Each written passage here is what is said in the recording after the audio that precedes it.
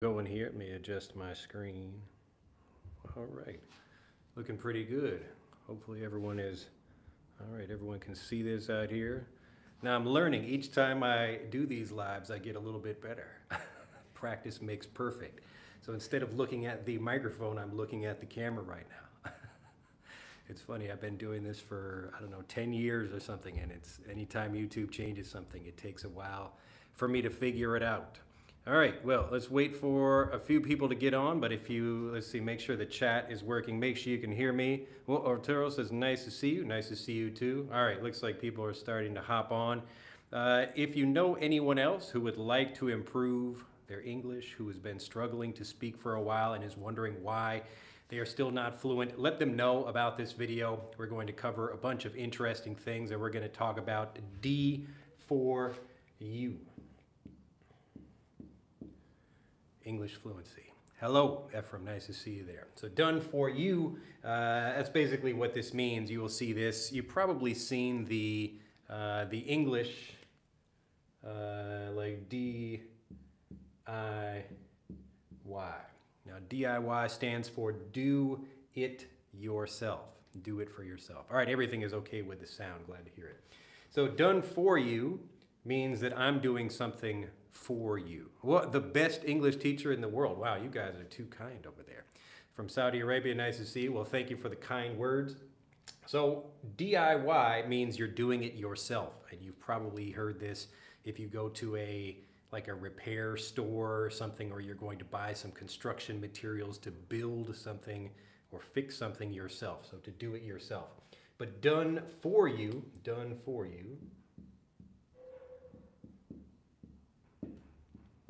means someone else is going to help someone or help you fix a problem by yourself, or I guess basically do it for you. So my job really is to do all the work for you, and then you can sit back, relax, and get fluent. So I want to show you why this is possible, but before I talk about this, I had an interesting meeting yesterday with I was in a Starbucks just here locally in Nagasaki.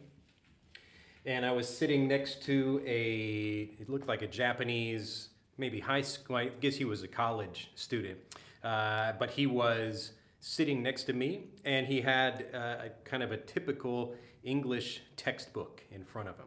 And it was for vocabulary building, and so I started talking with him, and I heard he's from just a different part of Japan, and he was traveling and visiting Nagasaki by bicycle. So I thought that was very cool. Excuse me.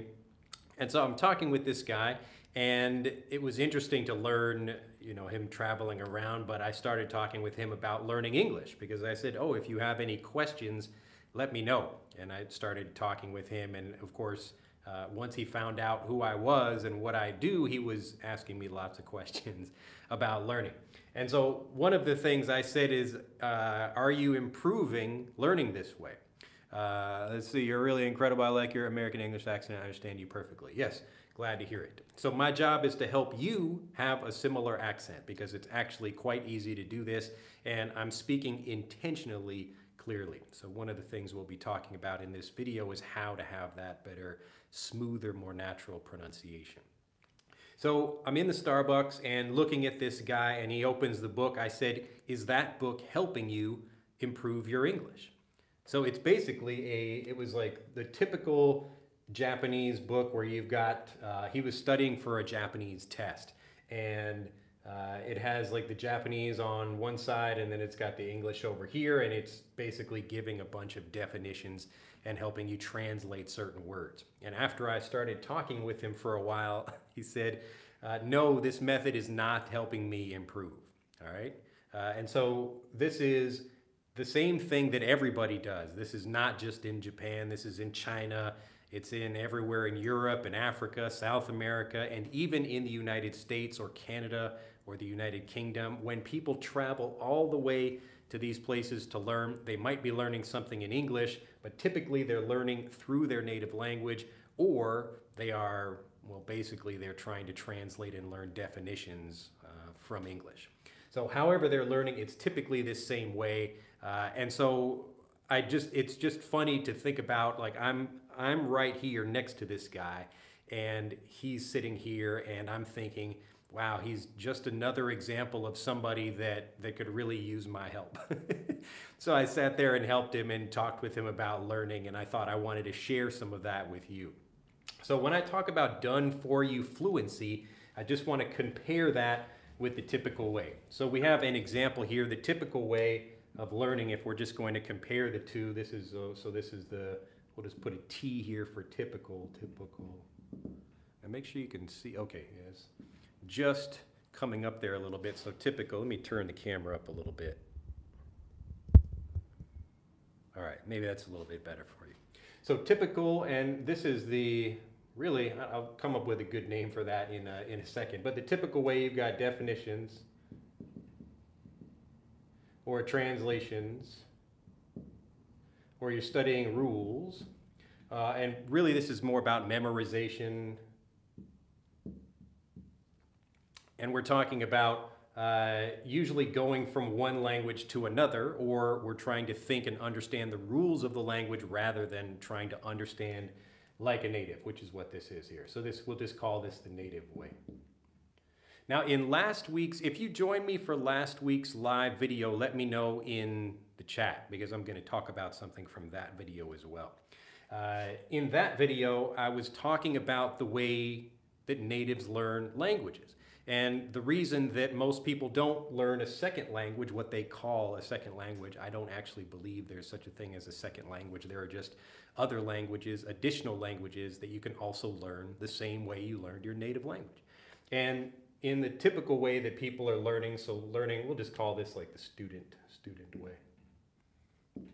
So the student way that people are learning, they're having definitions, translation, rules, memorization, but the native way, you're really just trying to understand something the native way. And rather than list a bunch of things here, it's basically just that, understand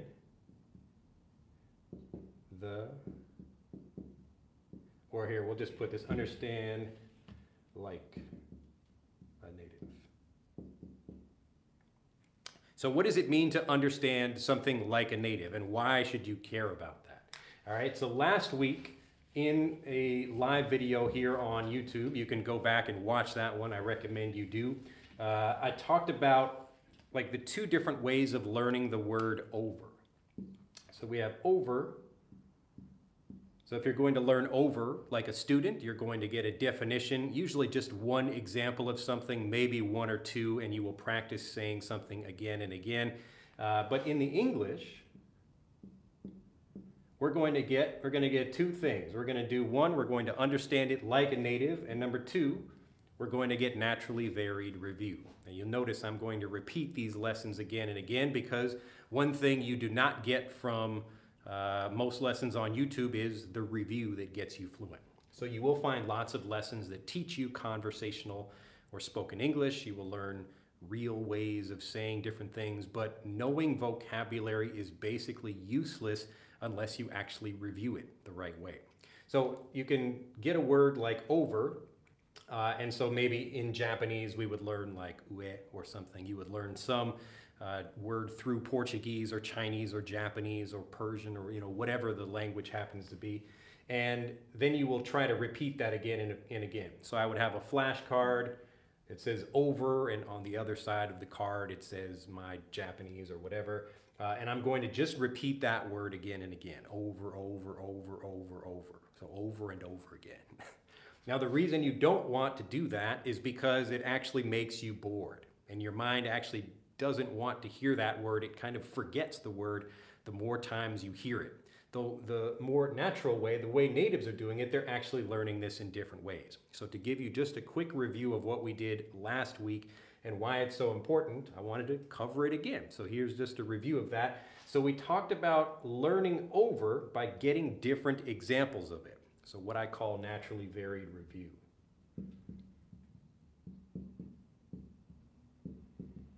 Naturally varied review. Now, naturally varied review is so important because, again, if you just repeat the same thing again and again and again, it will get boring. So we talked about over, and we talked about different examples of like over and some words with over, like some simple verbs, to get you to really understand what over means as a native. So if you think like a native, you will speak like one. That's really the secret here. So overthink.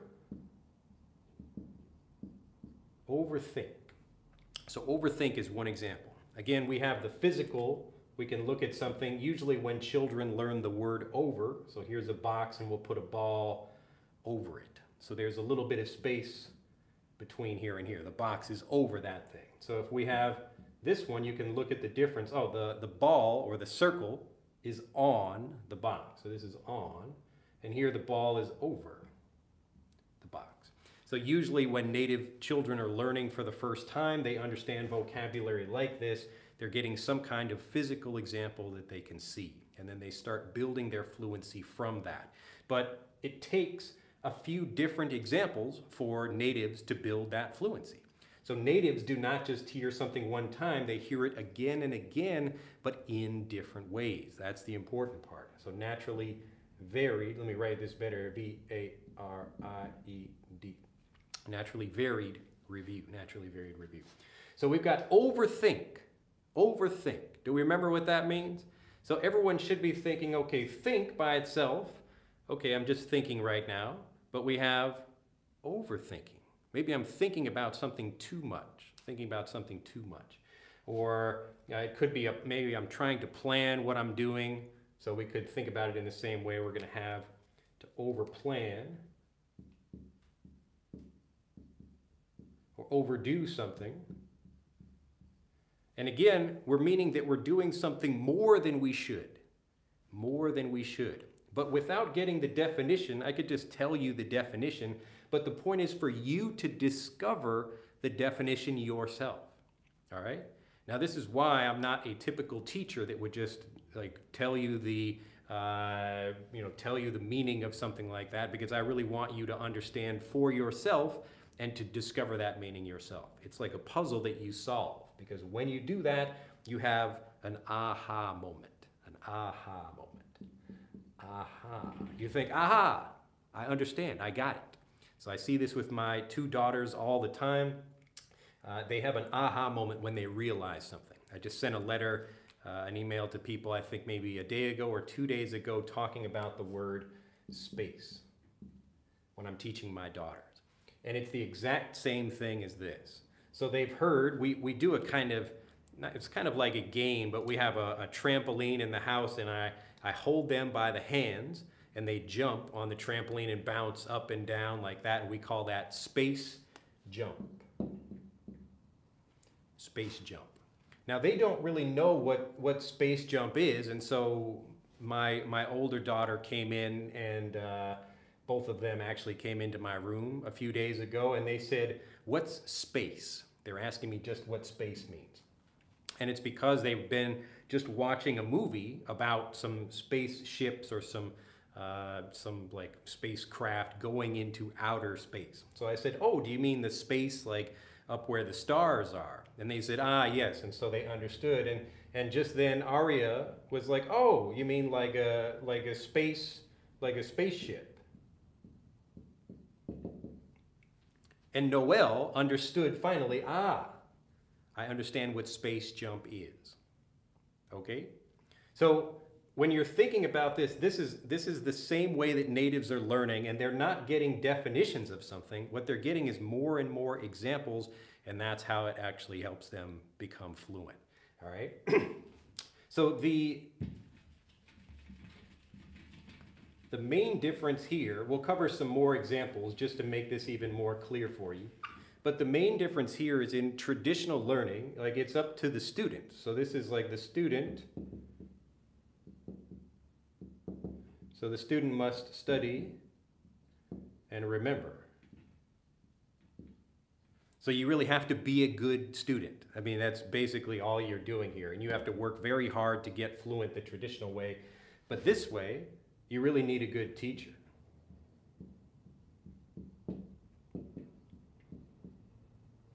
And so the difference, this is done for you, and this is do it yourself. DIY, do it yourself. All right, does that make sense? I know I'm talking about a few different ideas, but I like to always come back to this same idea. I'm always talking about the same way of learning, but I'm trying to give you different examples of it, the same way you would learn English. So the same way you're getting fluent just like a native.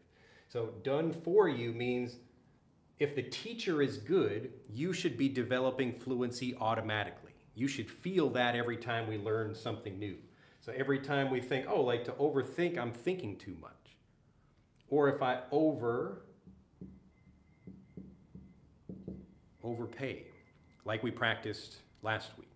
So I'm talking about different examples of over. I'm not trying to give you a definition. I want you to understand and develop your own understanding of the word over.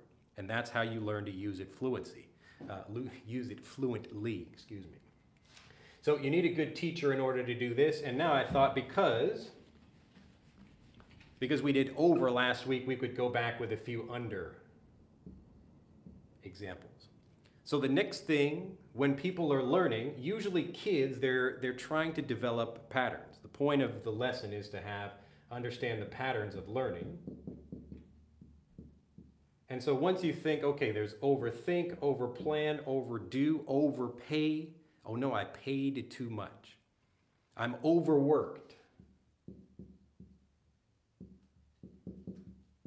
So I am overworked. I work too hard. I'm doing too much. I'm too tired. I'm overworked. I'm overworked, all right?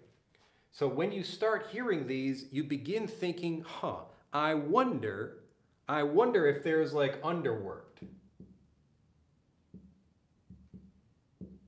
Now you might not always be correct, but if you're thinking like a native, this is how you start really playing with the language and you're really thinking a lot like a native. And that's really the whole point.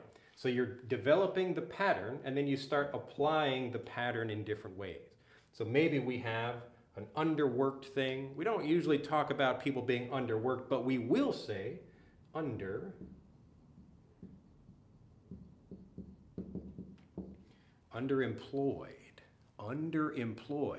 Now, if you know what this is, I'd like you to type that in the chat. Does that make sense? Underemployed. What do you think that means? So there's just employed means I'm working. What do you think underemployed means? I'm underemployed. Underemployed.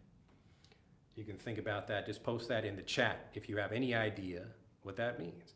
What does it mean to say you are underemployed? You're underemployed.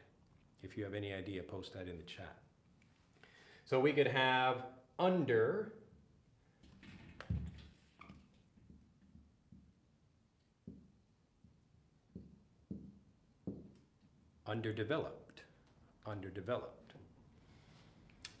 Yeah, we could have like underpay. Usually we don't say underpay. Again, you won't always have the exact example, but the point is if you're thinking like a native and guessing maybe that's correct, that's how you start thinking more like a native.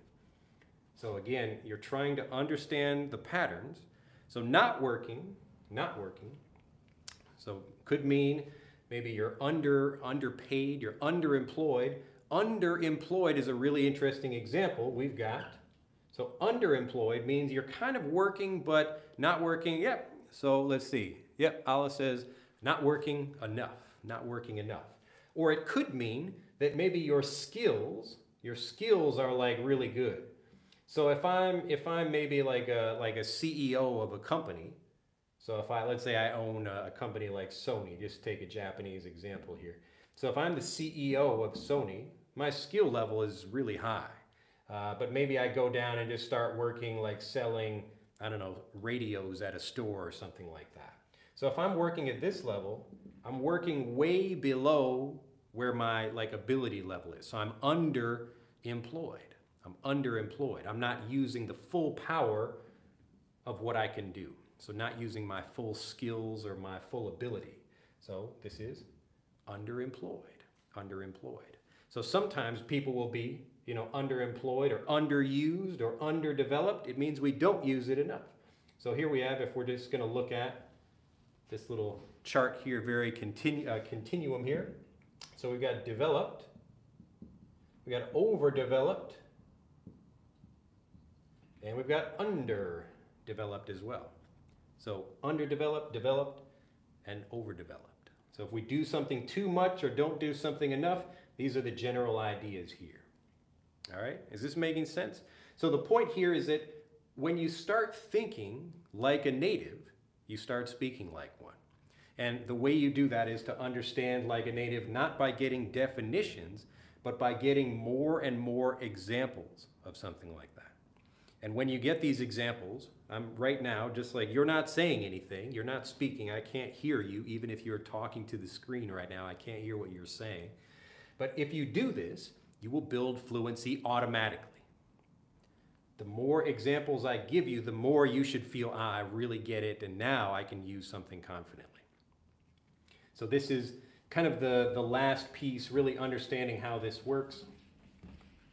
So when you're learning as a student, your job is to try to like speak. Most people think they will just speak and speak and speak and speak and speak, and that's how you get fluent. So they speak to build fluency. But most of this speaking, it just comes from people having to repeat things that they don't really understand. So they hear a word or a phrase maybe one time, or they translate something and they don't really understand what they're hearing. And when that happens, when they do that, then they get stuck in conversations. Just like this college student that was sitting next to me in the Starbucks yesterday. So he knew a lot of vocabulary and he was studying some advanced words. He had just passed an English test, like a Japanese English test, like the second level. So almost the highest level. He passed the second level of the test, but he still couldn't speak. And he had every problem that most of my learners had. So he had like vocabulary issues. I remember I asked him, what does he want to do? He said, I want to be a tour guide, a tour guide. I said, oh, where do you want to do that? And he said, I don't want to do it in, what did he say? He said like metropolitan. So he said metropolitan areas or something like that. Metropolitan areas. And I said, oh, you mean big cities? And again, you don't have to use difficult words to use. You don't have to use difficult words in order to communicate confidently. And natives are often speaking just simply like this. Now, I understood what he said. It wasn't even metropolitan areas. It was metropolitan something. So metropolitan, like a major metropolitan area. That's the kind of thing you would hear on the news. But in a conversation, we just say, oh, like, I'd like to work in big cities. Nobody says, I want to work in a metropolitan area. So I want to live in the city. So the city, or in general, in big cities or larger cities. So when you're learning like a student, so he's getting, these examples from a Japanese textbook. Okay, he learns metropolitan area, And I said, oh, you mean big cities? And so he's learning right there. Now he understood one example of understanding like a native. So if you spend time getting this input, so you can learn to say something like metropolitan areas, but really natives are just saying big cities if you listen to them. And so he had problems with vocabulary that sounded a little bit unnatural. His pronunciation was also a typical, like his teachers were Japanese teachers, so pronunciation. I'll just write pronunciation right there. His grammar, his listening, and his confidence. So all of these things were really low for this guy. And he was interested in being a tour guide. And so he said, when he found out what I do, he asked my advice. So he said, what should I do? I said, well, if you're trying to be a tour guide, you need to be outgoing. Outgoing. And he had not heard that word before. Maybe you have not heard that word either. Outgoing. To be outgoing is like the opposite of being shy. So he was a little bit shy. I said, you should try to be outgoing. You're here welcoming other people, excuse me, who might be coming from other countries, or it could be other Japanese people that are traveling around Japan. But if you want to be a tour guide, you need to be outgoing. So you're working from inside of yourself to out like that. So easygoing is a little bit different. Easygoing means you're relaxed. I don't really care. That has really nothing to do with other people. So if I'm easygoing, and again, this is a perfect example of naturally varied review. So if I'm easygoing, that's an excellent example though. Let's put these two together. So we have outgoing and easygoing. Now, if you think about the ideas of these, like outgoing is moving out like that. So you're going out. You're thinking about things outside of yourself, the opposite of shy. But easygoing means you kind of relax. You take things easy. I'm easygoing. All right? So outgoing, easygoing, they're both part of your personality, but outgoing just means you're doing things and you're not shy about them. So you can walk into a room and say hello to people, and that's what I recommended he do. So just say hello to people. When you're walking down the street, just practice saying hello, and this will build up your confidence. And I told him how I used to be shy. So I used to be shy also. And I built up my confidence just saying hello to people. So even in my native language, just when I was a younger, living in the United States, when I was a kid, I would just say hello to people when I'm walking down the street. And I was explaining, most people are shy, they don't say anything, so it's nice when someone says hello to you. Then you think, oh, that's nice of someone to say hello. They're thinking about me, and you don't have to begin a conversation with them, but he was really shy about that and worrying what if they don't say anything back. And I said, well, I don't care. I don't expect anybody to say hello back to me. I'm saying hello to them. If they want to say hello back, that's fine. If they don't, that's okay too. So I'm also easygoing. I'm very easygoing about life. So things happen, and I don't know if it's like a good thing or a bad thing. I don't really worry about it. I'm very easygoing about life. And so I'm also outgoing. I like to meet people and help people and go out and, connect, make connections like that. So easygoing and outgoing. So people are posting comments. Yes, I am seeing those. I will go back after I'm finished explaining this, and then we will answer questions or review comments, anything anybody has. But does this make sense? I repeat myself. I try to say things in different ways, but really this is the whole game right here. This is the whole secret. And when you do this, like when you're speaking by yourself, you can improve, but most of the improvement is coming from getting all these different examples, all right? So when you're talking to yourself, you have kind of a limited range of what you know. So you might learn a phrase and then repeat it to yourself. People talk about speaking to themselves like that. But maybe there's like, 2 words or 3 words or a phrase or something, and you would repeat that to yourself. But it's a limited number of words or phrases, and in this way, this is basically unlimited. And as you continue to get more, you don't need to spend time speaking to yourself. You're getting all the input, and it's the understanding that really builds your fluency. So in the student way, you have to speak to try to remember what you're learning, but you don't really develop more fluency. Does that make sense? Like lots of people do this. Most people do this. This is like 99% of learners, I would imagine. So all over the world, it doesn't matter. Everybody's learning languages the same way. It doesn't matter what language you're learning. You're basically learning it like this. Okay?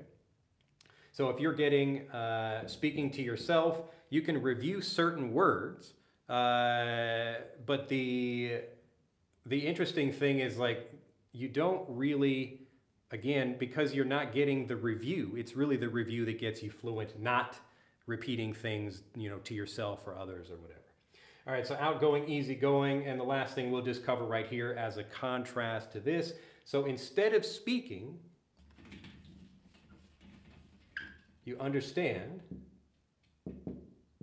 So you understand more and more from each example, and that's really the key here. So it's getting lots of examples rather than maybe 1 or 2 and trying to repeat those. And as you get more and more examples, and this is just one way of getting naturally varied review. You could also hear it from different people. So you hear me say overdue, someone else says overdue, another person says overdue. And again, every time you're hearing that, you develop your fluency automatically, even if you don't say anything. Now, of course, the goal is to use the vocabulary you know, but as you understand, you feel more confident, and the fluency develops automatically. So that when you're in a conversation, you just automatically start speaking because you're well prepared. So I gave another example about me learning Japanese in coffee shops when I understood this, so I stopped doing this and I started doing this. And I sat in different coffee shops and just listened to people ordering food. I know that seems like a boring thing to do, but I thought it was fascinating. I thought it was really interesting to get all these different examples of how people would order something. So they might say, I'd like something, or would you please give me, or can I have something? So these different ways of ordering food. And so I can understand that and I'm prepared for that. But often learners, because they only know one way of saying something, they get nervous when they hear something different. So they practice like saying hello, like I came to Japan and I was practicing good morning, saying good morning to people, and that's ohayo gozaimasu. So saying good morning to people in Japanese, ohayo gozaimasu. That's the more kind of polite, clear way of saying it. But then I hear just some people don't say ohayo gozaimasu. One guy at my school where I was working when I first came here, he just said, us. And I was really surprised. I was not prepared for that because unlike a native speaker, I was not ready to hear, these different ways of greeting in the morning. All right. So instead of doing this, it's a much more of a hassle and a strain when you're trying to teach yourself and you only know a few things and you're speaking to yourself or trying to review to yourself. It's much easier. So instead of doing it yourself, you get it done for you. And that's why, even if you don't speak, so right now you're watching this live, or if you're watching this as a replay later, I'm able to improve your fluency just by the way I'm teaching you.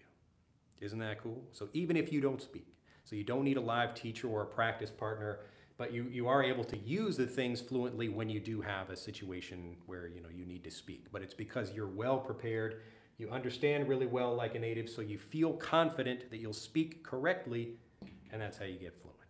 All right. Now let's go back and answer questions if anybody has any. Let's take a look at the chat here. See if I can go down here. All right. Well, let's see. Raza says, sir, take notice of suggestions regarding your attire. Sir, I'm looking forward to seeing you in a charming dress. Let's see. In charming dress. I'm guessing you mean like a suit or something like that. Yes. I should. People say, hey, Drew, why don't you wear a suit or whatever to teach? And because everybody does that. So the typical way people do teaching is like, okay, we're going to put on a suit, like it's a business class or something, and I'm going to wear a suit or a tie or something like that. And I'm here to help people learn casually and make a casual environment like we are speaking friendly at a park or something like that. So that's more the mood I'm trying to give people when I teach. I want to help them relax and not make it feel like, okay, this is a formal thing and that's how we have to speak. So I wouldn't worry about yes, fluency is not related to charming dress. Yeah, so I could, there's a marketing angle like that. So if I dress in a suit, I'm going to have a different, basically the different kind of mood or something that people would expect from a person who's doing that. So other people do that, and that's fine. That other people want to do the suit. I like to be relaxed when I'm teaching. I'm actually wearing some shorts over here, but I feel very relaxed, and it helps me move around rather than being in a suit like that. I've never really liked suits very much, and so that's one of the reasons I enjoy what I do. I can just be in my underwear teaching right now, and nobody would know. Amazing. All right, so let's go back and look to see if anybody has some interesting comments here. I just find a good way to practice, and I use passive vocabulary as I'm doing now. Sometimes I talk to myself through the mirror. Yes, so the talking to yourself through, or talking to yourself to the mirror, or talking into the mirror, it's less helpful for this reason, because you have a limited vocabulary that you're just trying to repeat. When the fluency actually develops, it's really your understanding as you feel like, I get it. I really understand something, and that's how you become a fluent speaker. So if you practice one thing, you feel very confident about using that, and then you get into a conversation, And then if that vocabulary is not used, then you're like, oh no, I don't understand what that person said. I wasn't prepared for that one phrase or two phrases or something like that. But as you continue to get more and more, then you're well prepared for conversations. And even in conversations, you will do most of the improvement learning from other people. So if you're talking with natives, it's really the different ways of them speaking that are going to improve you. And I'm not the first person to discover this. Dr. Stephen Krashen discovered this as well as other linguists who realized it's really the understanding that gets you fluent. So I don't want to get too technical. There's basically what I call a fluent conversation or fluent communication switch in your brain. So when you understand, you can communicate. And when you don't understand, you feel nervous. It's basically how it works. All right, so let's see here. We've got, I'm going to go back up to the top here. Let's see if we have, so hello, people, nice to see you there. All right, so I'm going back through the top of these. So from Saudi Arabia, Brazil, Indonesia. All right, nice to see everybody. Algeria. Marco from Brazil, follow you for a long time. Nice, thank you very much. Let's see, Musli from Pakistan, nice to see you there. Claudia from Colombia. I've been to Colombia, actually, it's a nice place. I had trouble breathing over there, though. It was so high up in the mountains. All right, let's see, another from Indonesia. All right.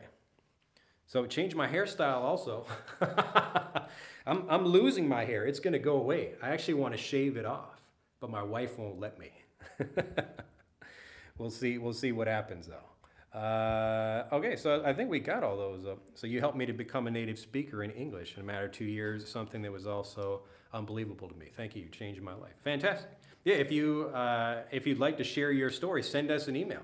We'd love to share, just like so I shared another learner of ours did really well on the IELTS test, and I shared that yesterday with learners. So she got, her speaking score was 8.5, so 8.5 band, which is like half a point below expert level, which we were really excited about. And so she did that just by following our lessons. And so I thought that was, it's really great to hear people again.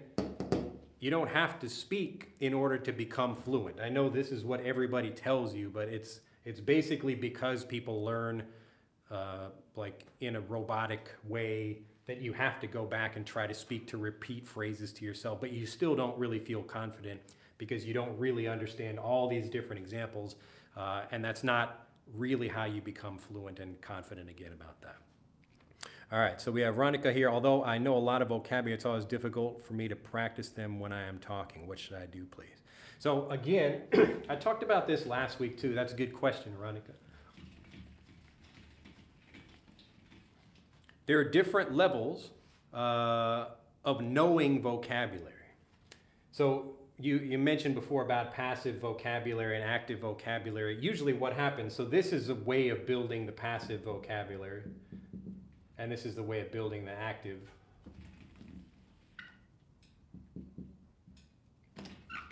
And it just means you're able to use that vocabulary automatically, fluently, confidently, without thinking or translating. And so when I talk about learning vocabulary the traditional way, I talked in that last video about planting seeds. And again, it's the repetition that helps people improve. So repetition, but hearing things in slightly different ways. And so each time you learn a new vocabulary word, you plant a seed in your mind. You plant a seed in your mind. And when you do that, if you go back and water that plant, like we're doing here. So this is about watering the plant, and so we're giving more and more examples. So it's like adding sunshine and fertilizer and water to that plant to help it grow. So it needs attention to continue growing. Now what most learners do is they plant a seed, and then they just move on to the next seed. And they move on to the next seed, and the next seed, and the next seed. And then what happens is this plant dies, this plant dies, this plant dies, this plant dies. And sometimes you will remain, or the vocabulary will remain in your passive vocabulary, because it's easy. Maybe you heard something before and you recognize the vocabulary, but you can't really use it when you want to. And so people will, because they're learning this way, they keep going to the next word, the next word, the next word. And the reason they do that is because focusing on one word is boring. That's basically the reason this happens. And so when you go on YouTube, so you can look on YouTube right now, just search like learning vocabulary or something like that, and you will find most things. It's like, here's a 50 vocabulary words. Here are 100 vocabulary words. Here are whatever. And the reason people make these videos is because as students naturally want to watch them. All right, so they naturally like, I want more vocabulary. Give me more vocabulary. Because if I say, hey, I'm going to teach you the same vocabulary, you're going to get bored and not be interested in that. All right, so your mind naturally is looking for new things all the time. This is why, like for marketing and selling and for making videos on YouTube, everyone talks about new. So here's like new vocabulary for you. But again, the problem is if you're not reviewing the vocabulary, then you're wasting your time. So you spend 10 minutes watching a video or an hour watching a video teaching you a whole bunch of new vocabulary, but why did you do that? It didn't help you learn anything. It didn't help you build an active vocabulary. So how can we get both of these things? So how can we learn a lot of vocabulary? So we want a lot of vocabulary.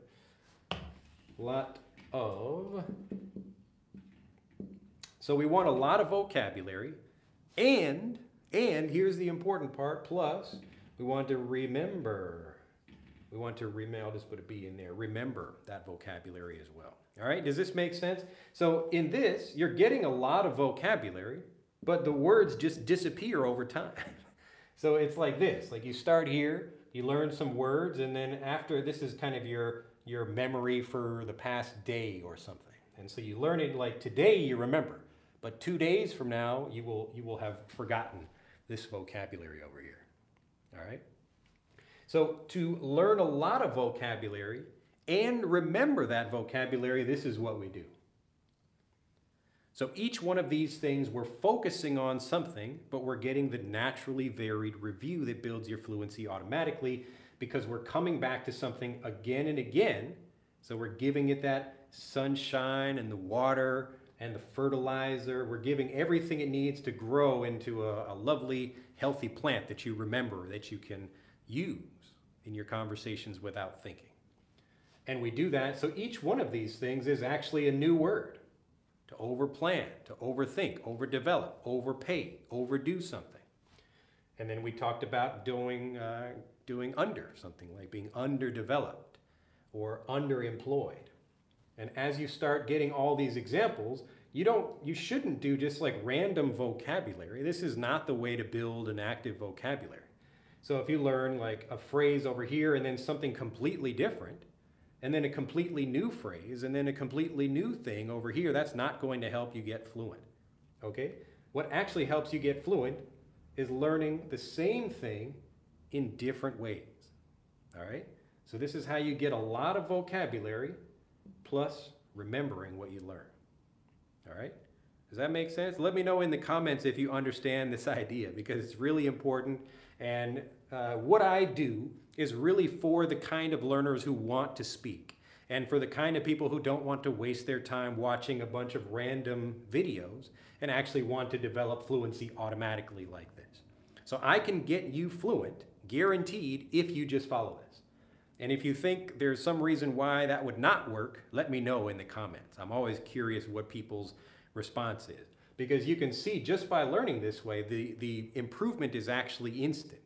As soon as you understand something, you can actually feel that happening, and that's a regular, really the biggest benefit of doing this. So you know for sure that it's working. When you learn this way, in the back of your mind, you're always wondering, like, is this really helping me improve my fluency? I'm learning a lot of vocabulary, but I'm not improving my fluency. And this is the reason. So you're learning, you're putting more words into your passive vocabulary. Most of these words you will forget, but some of them you will remember. Most of them you will not use fluently. All right? So this is why when you want to actually build vocabulary, this is how you keep your mind engaged. So you're learning, I really understand something, overpaid, underpaid, things like that. So I'm learning, I really understand what something means. So you're not using a translation or a definition, you just understand it. It's like you know it by heart, you feel it, and again, that feeling is what gives you the confidence. Okay? All right, really making sure everybody gets this. All right, let me scroll back up, make sure if anybody has any questions over here. Some week after COVID-19, I stopped seeing you post new videos. Well, there are new videos on YouTube. I've been posting for a while now. And also on Instagram. Have some videos over there too. All right, let's see. So, sir, have a class on direct and indirect speech. All right, I'll mention very quickly about like grammar points like this. When you're learning, again, everything is the difference between how a student learns and how a native learns a language. As a student, it's like, teach me like direct or indirect speech. But natives are not thinking like that. They're not thinking like, well, how do I use indirect speech or direct speech? They're thinking about examples and what kind of situations am I speaking in. Okay? So they're thinking like the example before, me at a coffee shop. All right? So the situation is someone ordering food at a coffee shop. So that specific situation, how can we think, all right, so what are the different phrases that we can use in that situation? This is how natives are using the vocabulary.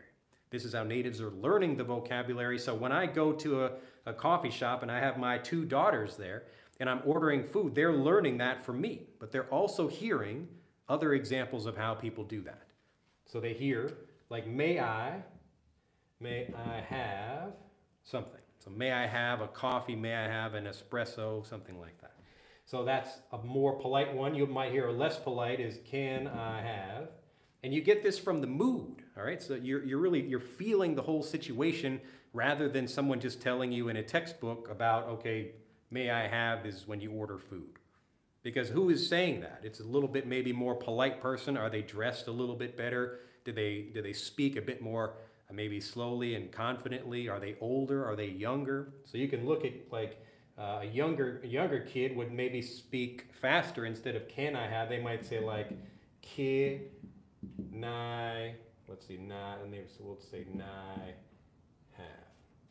Can I have? Can I have? Can I have? Can I have? Can I have? So if you're learning like a student, you will read in a textbook, can I have? Very clear English. But in a regular conversation, can I have? Can I have? Can I have? Can I have? Can I have? Can I have the milk? So if you're eating dinner with the family and someone says, oh, can you give me the milk? Can I pass the milk? Something like that. So you would write it, just like Mauricio has right there, can I have? But, and again, when you're speaking it, the speaking changes. And the only way you get this is by learning like a native, by understanding like a native. All right, let's go back. Let's see. All right, so knowing that you've lived in a foreign country, I want to ask you, how can you do, because after 5 years living in the U.S., I still struggle for natural conversation, despite that doing my best or still too early. All right, again, this is a perfect example. This is many of the people I help, so let's see. Rigoberto, if I'm pronouncing that correctly, Rigoberto. Trying to put a little Spanish flavor on that. So let me know where you're from, like maybe South America or Central America. Let me know where you're from. So Rigoberto has a very common problem. So I have lived in a foreign country, so like living in the United States for a long time, but I still can't speak. So it's been 5 years living in the United States. So let's see, moved to the United States, here you are. So this is 5 years. And so probably know a lot of English, so he can write and communicate, but it's been a while and still can't speak. And so he's thinking, well, maybe like at a certain point. And this is the most the most dangerous, really I call this dangerous. We'll just say dangerous up here. The most dangerous thing about the traditional way of learning like a student is that it just feeds your hope. Because you don't ever really feel that you're improving. You continue to learn more. Let's see if I can sneak this. I'll just erase this over here.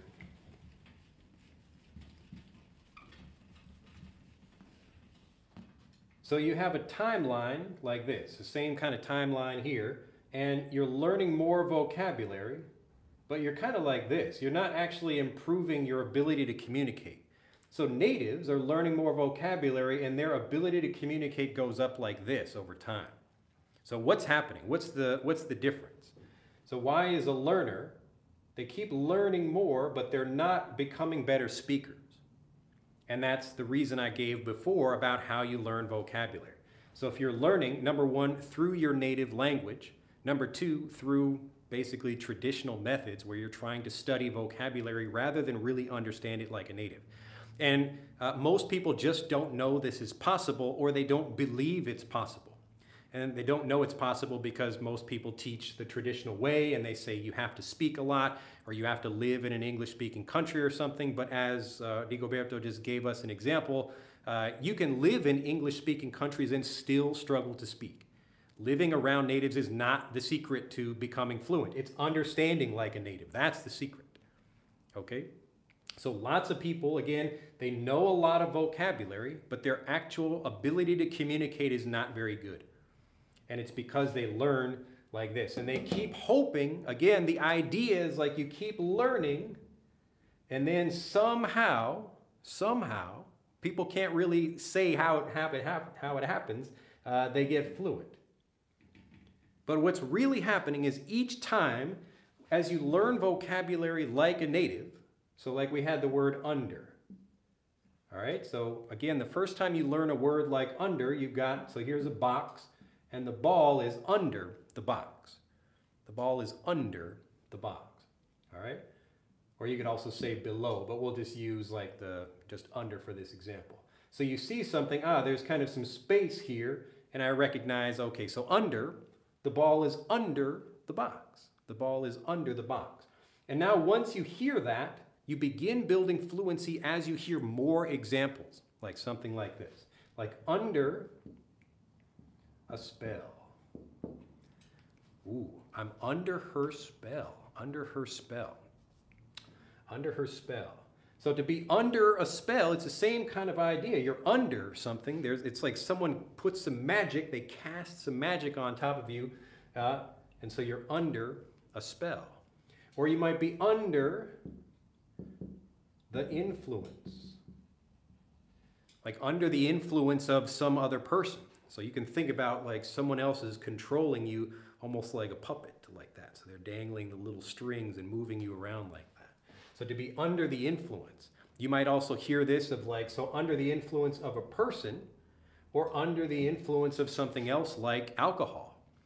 So we don't drive under the influence of alcohol. So it means something else is controlling you. So you're under the influence of alcohol. Maybe you're drinking too many beers, you start driving, and so that's driving under the influence. You're under the influence. All right? Or we might have, let's see, if you can think of any other examples with under, but the point is, you might have anything where you're learning and you're slowly, actually it's not even really slowly, it's really just as quickly as you can get different examples, but the more examples you get, the more naturally varied review you get, the faster you get that, that's the fastest way to get fluent. It's really the only way to get fluent because this way just gives you hope. But this way you actually feel more fluent each time you get an example that you understand. You feel it, all right? I get like excited about this because you actually feel it happening. There's no need for hope. If you build a little bit of fluency each time, then very quickly you're gonna become a good speaker. And so this is what natives are doing. So natives, each time they hear something, they build a little bit more fluency, okay? So they build a little bit more fluency, a little bit more, and boom, like now look at the difference between them. So my 3-year-old or my 6-year-old children can speak better than many learners underestimate.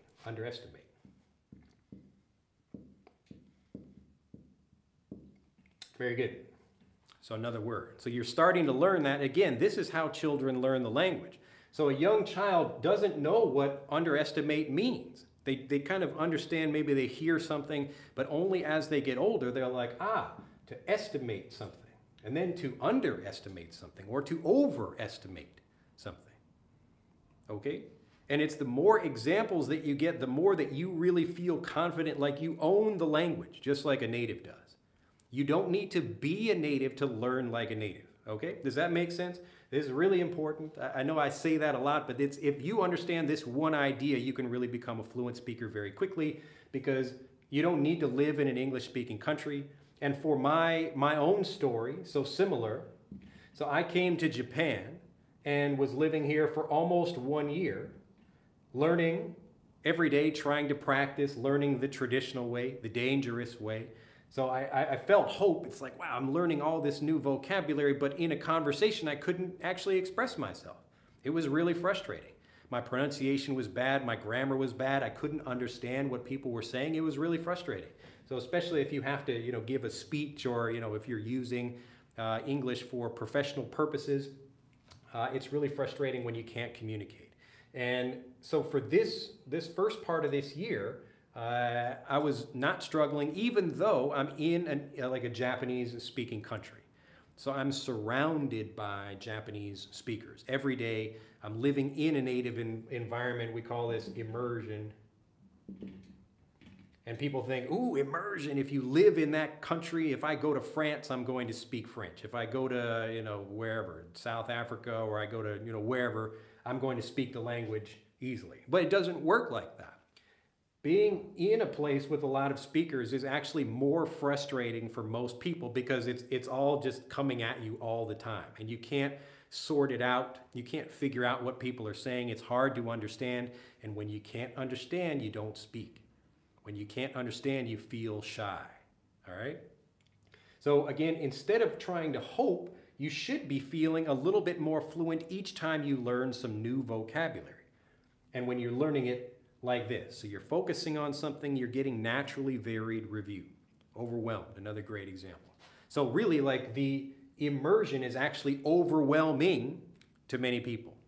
It's overwhelming. If I put you in Taiwan and you don't speak, the language, then you're just walking around like, it's like people speaking, Cantonese or Chinese or whatever the language, could be other languages, could be people speaking English there as well. But the point is, you're overwhelmed. You're overwhelmed by this. Overwhelmed. And so when you're living in an English-speaking country, if you still learn the native way, or you still learn like the traditional way, then you're not going to improve. But if you learn, which is what I did, as soon as I discovered this is my moment of discovery right here, discovering this, that you just need to understand like a native, and you don't need to be a native to do that. And the amazing part is, I keep saying this again and again, because look at this. This way is so much easier. If you have a good teacher to just give you this every day. Now, anybody can answer this in the chat. If you got this, if you could work with me every day without trying to practice over here, you don't need to say anything. If you could get me telling you every day, teaching you a little bit more like this, wouldn't you become fluent? If I could teach you just a little bit, 5 minutes, 10 minutes, 15 minutes, or more, just the same way I'm teaching my daughters at home, wouldn't you become fluent? Now, if I'm a teacher in a classroom and I'm trying to teach you a bunch of rules, you're probably not going to get fluent, even if you come for 2 hours a day. But just by getting this, teaching you and helping you understand the language naturally, you would become fluent. Now, people say, like, so again, like Allah's saying, like, without any practice, and like, this is the practice. The practice is the understanding. You don't need a separate thing where you try to use what you're learning. The point is, like, if you understand it, that's how you're developing something. That's how you really develop the fluency. The fluency learning, so all this, each time you learn something new, you actually feel it in your mind, you feel it in your head, like, oh, like, I really understood something like that. All right? Now, I'll give one of my favorite quick lessons about this. I've probably done this too many times, but I love this example about the idea that you need to practice something extra. And it's a perfect example. If you've seen this before, don't ruin it, don't spoil the example for other people, but I'll give you this example right quick. Again, if you've seen this before, don't say anything, don't spoil it for other people, because it's a really perfect example of how you can learn something the right way. And once you understand it, that's the fluency. The understanding is the fluency, okay? I know that it sounds weird because for years and years you have been told, well, you have to go out and speak. But speak what? You're not, like, people are teaching you what? They're giving you one example of something to say. You don't feel confident about using it. You can't say it correctly. Your pronunciation is bad. These are all the things that happened to me because I was learning that way. And so, let me just give you this very quick example to show that you don't need to spend time speaking to understand something. If you understand something, then the speaking comes. Speaking is the result of understanding. It's not the cause. And again, I'm not the first person to discover this, but this is how we all learn our native language, and this is how you will become fluent in English if you just follow this basic thing. If you will basically let me teach you. And if you learn this way, so I had to try and do this myself when I was learning Japanese. So I had to use the method and just kind of develop the method and get that information myself. But now it's basically done for you because I've created this whole system that you can use all by yourself. And so you don't need to live in an English-speaking country. It doesn't matter where you live. And you don't need to go out and practice. The practicing is not going out and finding people to practice with. The practice is just sitting back and understanding like a native. So let me give you this example. So if you've seen this before, don't spoil it for people, all right? So I'm going to teach you a new language. So these are numbers you already know. And in a traditional language lesson, I'm going to just give you a translation. So that's what I'm going to do right here. So you know these numbers already. These are the Arabic numerals. And then we're going to give you a new language of letters, and I'll just call it an alien language, and you can see if you understand what that is. I'll give you a minute. Try to memorize this. So this is my example of a bad language lesson, where I give you information but don't really help you understand it. Okay? So here we go. We're going to give you 1, 2, 3, 4, 5, 6, 7, 8, 9. So these are your new numbers in an alien language. And I will give you a quick minute as I go back and look over these. And then I will erase these and I will give you a test. Yes, so without any practice. Yes. So this is like what I call like the holy grail of language learning, because the whole point is you just get understandable messages. It's just a system that helps you learn the same way a native does so you understand the same way a native does. And when you do, you feel confident so that when you do have a situation where you're speaking, you will feel confident and prepared and ready to communicate. All right, let's see if I missed anything. I lived in Korea, but don't speak Korean. It was so hard. Yeah. Let's see. I have a lot of vocabulary, but my speaking is very rusty. Yeah, typically rusty means like you spoke or you were able to do something before, but now you are not. That's the actual meaning of rusty, like that. So something gets rusty. That's again another reason why you learn something as a native, so that you use things correctly and you feel confident about using that. So just like a real rust is like, you know, something gets old, like a car gets old over time. So it used to look good. It used to be beautiful. But over time, it got rusty. So when you say, I'm rusty at something, like I used to speak Portuguese, but now I'm rusty, it means you used to speak well or pretty well, but you've gotten worse over time. But if you were never good, then you can't really say you're rusty. All right? I'll give you one more minute. I'm giving you extra time. See if you can memorize those. Don't write them down. Just try to remember them. And then we're going to erase them and give you a quiz in just a second. All right, let's see. Hi, how to learn like a native since the student learning is my habit. How with a change this habit from my childhood and teach my kids. All right, so very good question, Vincent. That's what we're talking about in this video. And the basic idea is that the way you teach your kids, let me see what your, all right, it doesn't say what your native language is or what language you teach your kids. But when you teach your kids, like you probably just help them understand the language without giving them grammar rules or make them write or things like that. You make the language understandable. Everybody does this automatically when they teach their own children, but they don't do this when they try to learn a language. So if I could be, I'm like kind of like your parent or whatever. Oh, okay, so Aaron has like some symbols or something like that. So you already know those already. But again, here we go. It's quiz time. Let's see if you can figure this out. So I'm going to give you a bunch of these different numbers and just write down, or you can let me know if you remember them, if it was easy for you to get.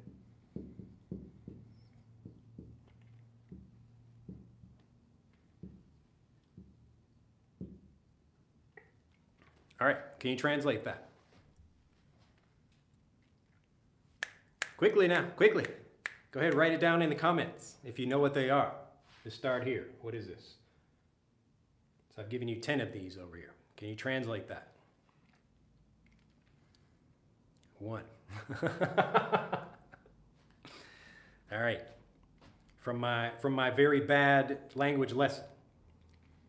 I'll give you one more minute. Was this easy for people? 5. I need the whole thing. What numbers are these? 249. 249. There are 10 numbers here. You should write the whole thing. All right. Was that easy for you or difficult? Was it easy or difficult? No clue. No clue. All right. Be honest. No way. Okay. Now, why was that a bad lesson? A bad English lesson is depending on the student to remember something. A bad teacher, basically, I hate to say bad teachers, but it's the lesson that makes it very difficult. All right? So the teacher will put some information, like here's my word in the native language and here's your word in English. Now go home and memorize that. That's what typical lessons are like. So it's putting pressure on you to understand something that is just very difficult to understand. All right? Bad teachers always say malarkey. Malarkey. That's a funny word. I like to hear something like that from learners. But this is what people are usually doing when they give you a language lesson. This isn't teaching you anything. It's telling you information, but it's not teaching you anything.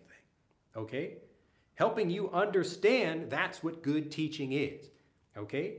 So we had these examples before. I'm going to translate this for you now since I know what these are. So this is going to be 1, 8, 5, 2, 9, 7, 8, 7 again, 2, and 6. All right. Now, everyone who said it's impossible, why is it possible for me? Why is it possible for me? How do you think I learned these differently than what I taught? I'll put the examples back up here so you can look at them again. Now, this is not a real language. This is just an example, just so you can see how this works.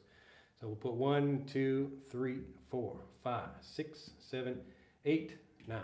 So just imagine, like if I'm teaching you in Japanese, it'd be like 1, 2, 3, 4, like that. I'm going through all the characters. And the teacher would just say, okay, remember that. These are the words, and I want you to remember them. But that's not teaching you anything. That's not teaching you anything. It's putting information up that you could get anywhere, and it's not helping you really understand that. So let's do this again. We'll put this again up here. 5, 6, 7, 8, 9. All right? So I'm able to translate that because I remember these, but how do I remember that? Okay? Are you ready? Now watch. Now when I'm going to show you something right now, and you're going to feel something in your brain when I show it to you.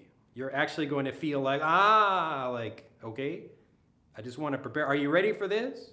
Let me know if you're ready, and I'll show it to you, because I really want you to be prepared so you notice this. This is the feeling you get when you learn something, and you should be feeling this when you're learning and when you're when you're learning a new language. If I just do this, you don't feel anything from this.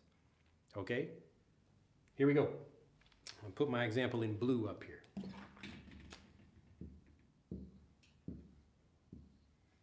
1, 2, 3, 4, 5, 6, 7, 8, 9. 1, 2, 3, 4, 5, 6, 7, 8, 9.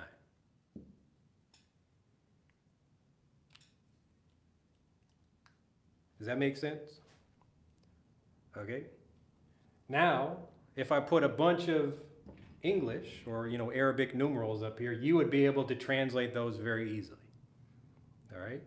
So you actually felt something in your mind when I showed you this. Ah, you're thinking, ah, okay, I get it now. That's why this is here. So number one is this shape.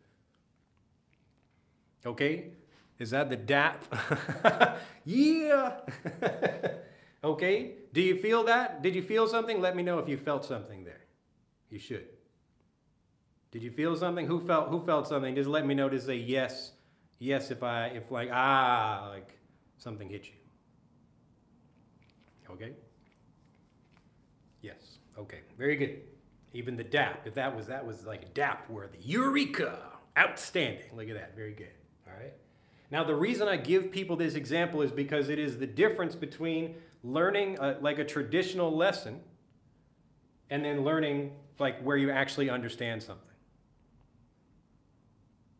Okay? All right, really, really powerful stuff here, because the point is, as you're learning, each time you're learning something, so if you watch a YouTube video and you don't feel like this, then you're wasting your time. You should feel like this each time you learn. So when you hear a word for the first time, you might not understand it. But as you hear something again and again in slightly different ways, that's where you build the fluency automatically. And each time you learn something, you think, I got it. I understand now. Okay? So that's how you can actually feel much more confident about using what you know. From South Africa, okay. All right. So what language do you speak? Is that Swahili or something else? Probably English as well. You got Afrikaans over there. All right. So this is how you learn. And again, you are not an alien, but you just understood like an alien. All right. This is just an example, the traditional way of learning, where they're going to give you translations. If you're learning English through your native language, you are wasting your time. Okay? You should always be learning in English and understanding like a native. Ah, Lesotho. Okay. Any questions about this?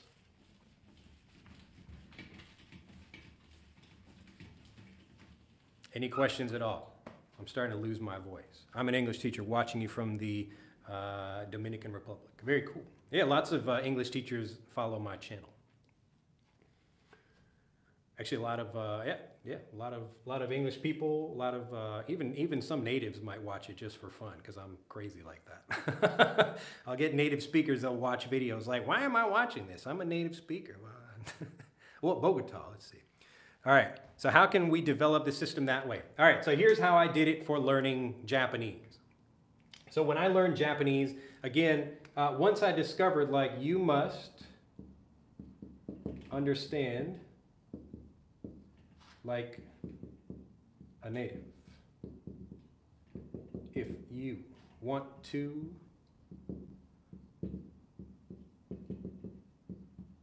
all right. So you must understand. I apologize for my writing. I'm trying to be quick with this. I know it's kind of boring when people take time to write. You must understand like a native if you want to speak like a native.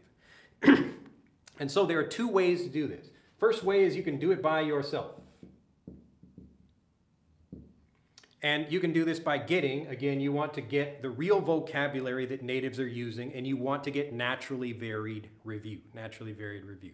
There are different ways to do this, but as an example, just one way on YouTube is you're focusing on a particular thing, like let's say fixing cars.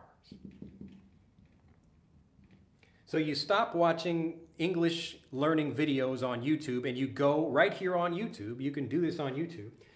You go to like channels that are talking about fixing cars. Very easy. And then you watch like 10 different videos about that.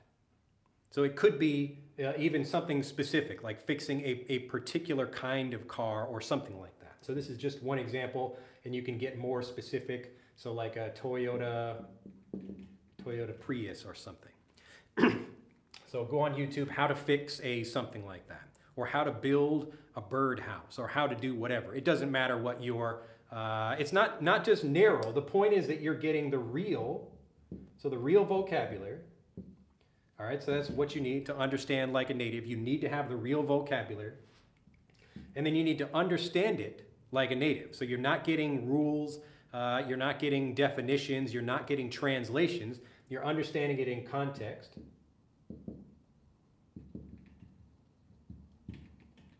So get the real vocabulary, understand it in context, and then this is the most important part. The reason we have many different videos is you need naturally varied review.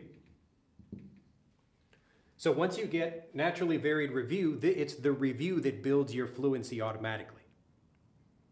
So content-based, it just means I'm trying to explain it in a simple way that is really what natives are doing. So right now, whatever your native language is, think about how you learn in that native language. You're getting real vocabulary, so maybe from television shows or movies, or you watch the news or something like that.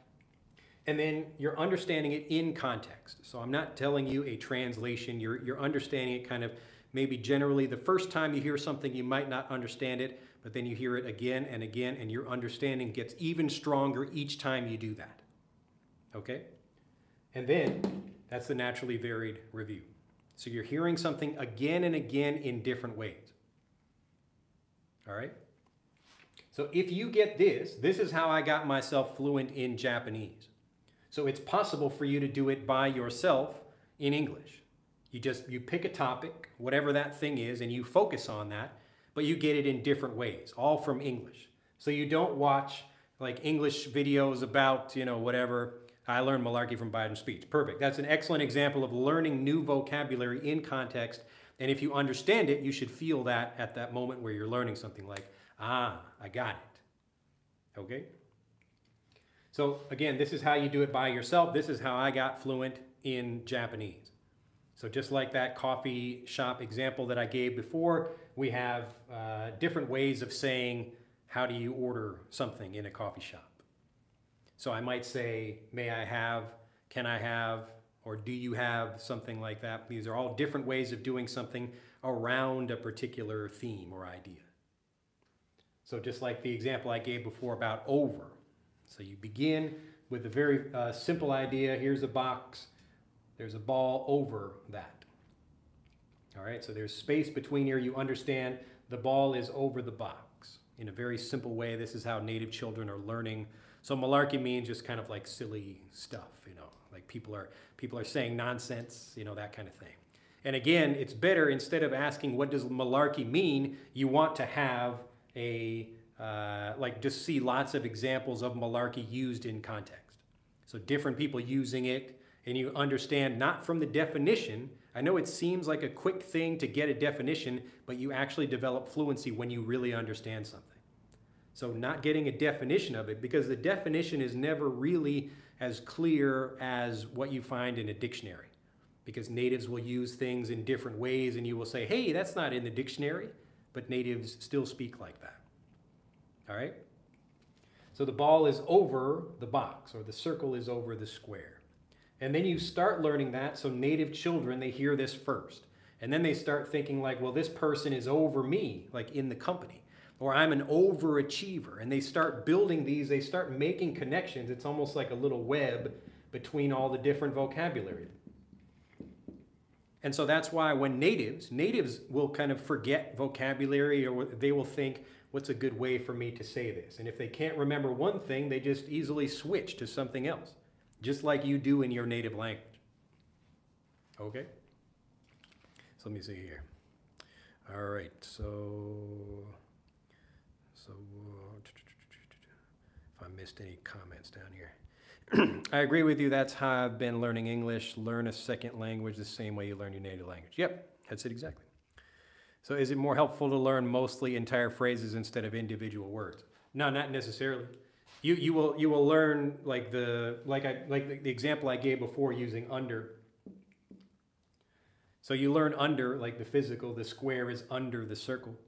But then you learn words like underachiever, underappreciate, and you think, it's like less than it should be. And so the meaning becomes stronger in your mind because you're thinking about it more like a native and less like a learner using a dictionary. Okay? So the point is not to get, it's kind of like if you watch a movie and I say, oh, the hero wins at the end. Everybody knows the hero wins in the end of the movie, or most movies, but you watch the movie for the story. So you want to understand what the story is. And so it's the story as well when you're learning vocabulary. And the more examples you get, that's what builds your fluency automatically, even if you don't speak. So you could watch a bunch of videos about fixing cars, and that would help you learn a lot about fixing cars. And it would also improve your vocabulary, because you would see, like a guy pronounced it a little bit differently. And this guy used this word to describe something. So you're building a network of vocabulary in your mind. All right. More than tips, successes within our grasp. Yes. So the point here is not to like, I mean, the tip, like the basic tip is understand like a native and you will speak like one. That's the most fundamental thing that I teach. If you can understand like a native, you will speak like one. And it really means like I understand what vocabulary means without having to translate or think like that. I think like a native. So when I speak Japanese, I think like a Japanese person. I'm thinking not in English, I'm thinking in Japanese if I need to think about something. All right? So again, this is the first way you can do this. If you're trying to do this by yourself, it is possible. It takes a while, and you just have to, let's see, how much do you charge for online lessons? So what I do, again, this is way one, which you can do by yourself if you want to. So what I do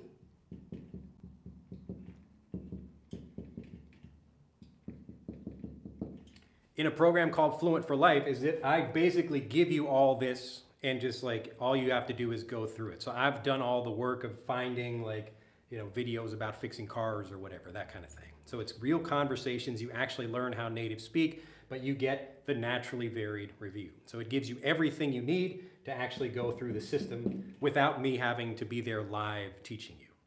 So you don't need live lessons. You don't need a speaking practice partner. You just need this.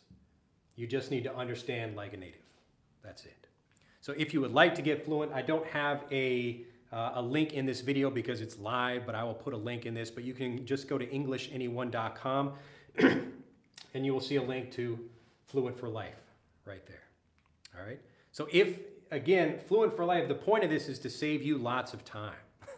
So for me, when I learned Japanese, I didn't have anyone to teach me. I had to understand this and then try to teach myself the language, which is, it's actually quite difficult to do, because you know, it's nice if you have someone there to teach you and to show you things and make everything easy to understand, or say, no, don't use this other thing instead. So if you want that, that's what Fluent for Life is. And Fluent for Life, so the two main, like the biggest great points about the program, number one, it's like me being there right with you as you learn. And then the second point is that you can learn about almost anything you want. So there's so much content organized in there that you can learn about business English for professional purposes. You can learn about giving presentations or marketing or sales, or you can just have like learning how to have conversations about relationships and family and dating and other things like that, or going to the hospital or other things. But it's all learning the same way a native learns. And so you don't need to be in an English-speaking country. You don't need to have a native speaker who's there with you. You can do this anytime. So it's like me kind of personally teaching you in your home, available at any time of the day or night. If you wake up in the middle of the night and say, wow, I want to learn something, then I can teach you that.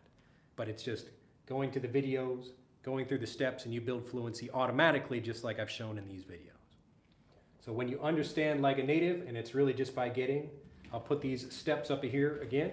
So whether you want to do this by yourself, or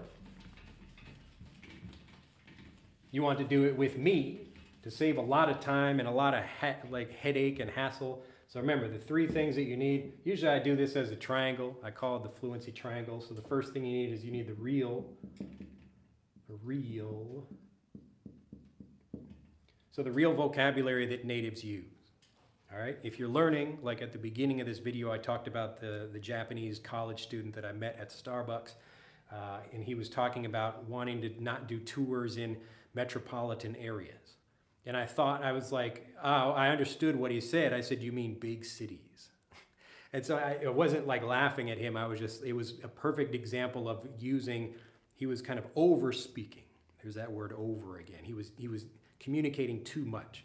He was using vocabulary he learned clearly from a textbook instead of just communicating naturally as natives learn. So you have to get the real vocabulary that natives are learning if you want to understand and communicate like natives. It's that simple. All right? So the second thing is you need to understand it like a native. And this just means when you're getting information, you're learning it in context rather than having translations or definitions or just learning a bunch of rules that you try to memorize. And so, like the first time you hear something, like if I give you a Japanese lesson right now using this, like I would not teach you Japanese using your native language. I just give you like maka, maka, maka, kuroi maka, aoi maka, aka, akai maka, aka, ao, kuro, kuro, ao, aka. Now, the first time I give you that, you might be like, I kind of understand what Drew is saying, but yeah, I need maybe some more practice. And that's why, the same way native children are learning, you get those examples every day. And so without you having to say that to other people, if every day I come back and practice with you, you would get fluent in Japanese. Okay? It's the same thing in English. So that's helping you understand like a native. And then the most important part here, this is the naturally varied review.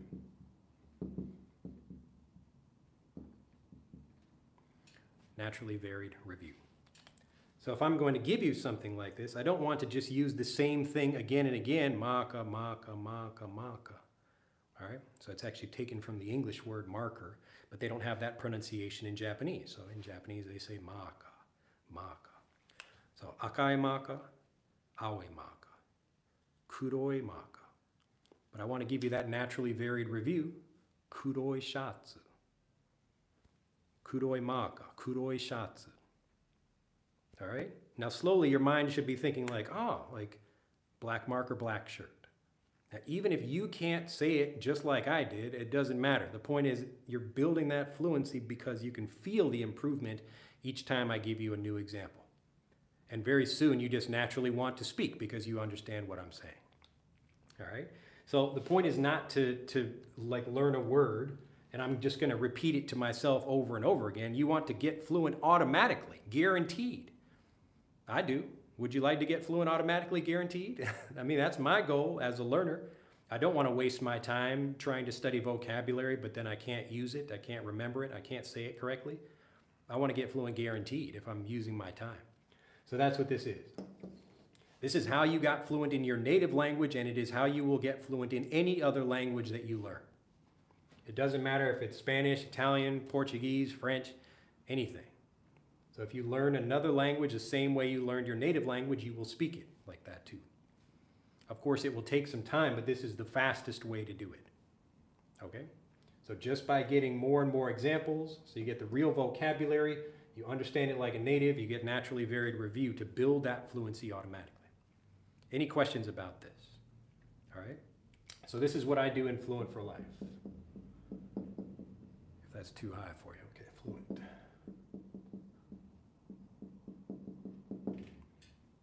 All right. What is your accent? Oh, you're asking somebody else. All right. Now, I'm losing my voice over here, but if you have any final questions about that, let me know. But this is it. This is the Holy Grail. If you've ever seen that movie, Indiana Jones and the Last Crusade, they talk about the Holy Grail. So this is like the cup of Christ. When people talk about the Holy Grail, they're searching for like the amazing thing, like the fountain of youth or some like a magic pill or a magic bullet. But this is it for fluency. This is as simple as it can get. So if you need real vocabulary, naturally varied review, and then understanding it like a native. So if you only get 2 of these things, you don't get fluent. All right? So if you don't get real vocabulary, then you won't understand natives or understand people in conversations, and you won't be able to communicate automatically. All right? Or if you get real vocabulary and you understand it like a native, if you only do it one time, you're not going to become a fluent speaker. You need to get the review. Okay? Let's see. So I got a question. How do we, let's see. How do we make sure we find the real material so that we can speak real English rather than textbook one? Yeah, the Holy Grail. If you want to know if it's real English or not, like our native speaker is using the vocabulary. Okay? So what I'm speaking right now is what a native would say. So if you're learning with a textbook or you're learning with like an English lesson rather than me learning like I'm teaching you like a parent would teach a child. So the same way I teach my own children, that's how I teach in Fluent for Life. Okay? So my own daughters, they will hear something from me many times, and that's how they become confident about using it. And they still ask me questions, and they want to know how to say something or what something means, and I'll help them understand it like this. So the same thing I'm doing with them is what I do with you in Fluent for Life. All right? Any questions about this before I finally lose my voice over here? All right? So remember, you can do this by yourself. It's certainly possible. It's just a lot more difficult, and when you don't have anyone to help you do it, again, like anything, it's much faster if you have someone who can just show you and have it all prepared and ready for you. So if you want to get fluent guaranteed, that's what Fluent for Life is. All right? So obviously it does require some work. You have to watch a video or listen to something, you know, but it's much better than traditional lessons that are just going to give you things to memorize. All right? So let's see. Does it mean that you don't use big words in daily life like encapsulate or metropolitan? No, that's not what I'm saying. I'm saying in general, it's about using the right word for the right situation. And so when you're speaking casually to someone, a native would find that unnatural. Like say like, oh, where do you want to live? It's like, yeah, I want to live in a big city. You could say metropolitan area. You could say that. It's not incorrect, but it's unnatural. All right. So that's the difference. It's not about using only short or small words. The point is to use the right thing for the right situation. And that's why when you understand like a native, you're learning for the situation. So when I go to a coffee shop, there are many different ways you can ask for a coffee or a sandwich or whatever. All right? It's not just one thing that you say. But the point is, if you say something that's like, you know, here are the general things you might say, may I have, can I have, or do you have something? If you say something out here, it could be correct, but it might sound unnatural. All right? So this is for people who want to speak naturally, who want to understand natives, who have to actually really use English in their everyday life. So people who are frustrated by living in the US or Canada and they've been living there for a long time, but they still can't speak. Or if they want to understand you know, movies and TV shows, that kind of thing. So Sebastina says, how can I get real vocabulary? So again, two ways. The first way is just watching what natives watch. So content for natives rather than content for English learners. So my videos, my lessons are kind of in between that. So it's using a very simple process to help you understand like a native, but it's giving you native vocabulary. So you can go on YouTube right here and look for things, but it's just looking for it in English. So looking for content for native speakers rather than content for English learners. All right, makes sense? So there's also like lots of vocabulary. So the other example I got about using big words, there's a time when you should say metropolitan area. Like you might hear that on the news, or if you're a real estate agent or something. Would you like to live in a metropolitan area or a rural area? So again, it's not the vocabulary. And this is why when you understand like a native, you know how to use the right vocabulary at the right time. It's not about the word itself. So learners are thinking about vocabulary by itself or by themselves, you know, just individual words or phrases. But natives understand that sometimes it's good to use this word and sometimes it's not. All right? Like New York Metropolitan, like that. So metropolitan area or metropolitan museum. Or the New York Mets, the baseball team. That's what that's short for, Metropolitans. All right? So if there are no more questions, I think I will shut it down for now. But if you have enjoyed this, please like the video and share it with anybody else who would really like to understand how this process works. This covers everything. So it covers pronunciation, vocabulary, grammar, listening, speaking confidence, and obviously fluency. So let's say I've learned how to make perfect Shiro Gohan. Thank you, English Anyone, for time to review. Learn how to make perfect Shiro Gohan. So some white rice. All right. Thank you, Guru. I'm not a guru. Remember, I'm just a regular guy who figured this out. But it's the same way everyone teaches their own children. People just think it's not possible to learn this way with a different language. Okay? You're welcome, Nestor. I'm happy to help. All right? So this is, again, I care about this because I spent 15 years learning languages the traditional way and not being able to speak. It was really frustrating for me, and I know how frustrating it is for the system is a native fluency blueprint. So there are basically two programs. I'll just answer this one question. So the native fluency blueprint,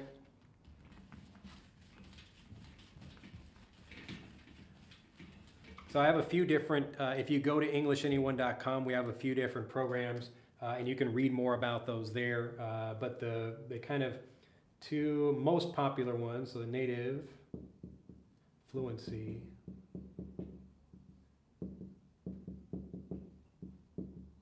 So the Native Fluency Blueprint is really about helping you improve your communication habits without learning more words or grammar. So you can become a better speaker today, very quickly, in like the next few hours with the Native Fluency Blueprint, all right? But Fluent for Life,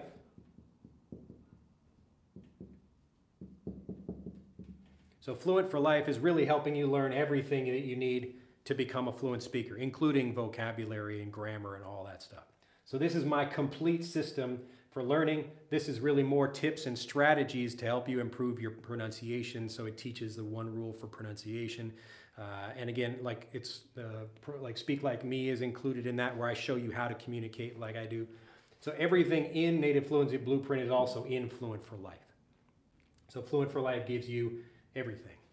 And it's like less than the cost of a one-way ticket to the United States. So if you want to have me like teach you and show you how to do this, I walk you through everything for really any kind of topic you would want to learn, that's Fluent for Life. But if you want to try something just to really improve with the vocabulary you already know, because most people, again, they know a lot of vocabulary, but they don't use it very well. And so I show you how to use it better in the Native Fluency Blueprint. So it just depends on what your interests are. But both of these are our two most popular programs. So if you'd like to learn more, you can click on, I guess there's no link yet, there will be one in the future, but just go to EnglishAnyone.com and you can learn more about the Fluency Blueprint as well as Fluent for Life. All right, now before I die, I've been talking for 97 minutes already. Oh my goodness. But look at this. If you improved with this video, you'll absolutely enjoy and improve with Fluent for Life. It's a lot more of me, but going into the actual vocabulary and teaching you lots of things, thousands and thousands of words, but helping you understand it like a native so you use it fluently. All right, Sebastina, nice to see you again. Thank you. Thank you all for joining me. It's been a pleasure. I got to bounce. That's true. Got to bounce. Bye-bye. All right. Muy bacanos sus videos. Muy bacanos. I don't know what that means. I'm guessing that's, you're talking about my videos. I guess I understand some of that Spanish. But hopefully that means good. All right. Anyway, well, thank you, Aaron. Nice to see you there as well. And again, it's been a pleasure. Enjoy your day. And if you'd like to get fluent, especially if you've been struggling to learn and you really want to become finally a fluent speaker, this is how you do it. And the way Fluent for Life works is it will get you fluent in that vocabulary in the next 30 days or less. So this month, if you'd like to be speaking fluently, get Fluent for Life. All right, have a fantastic day, and I'll see you in the next video. Bye-bye.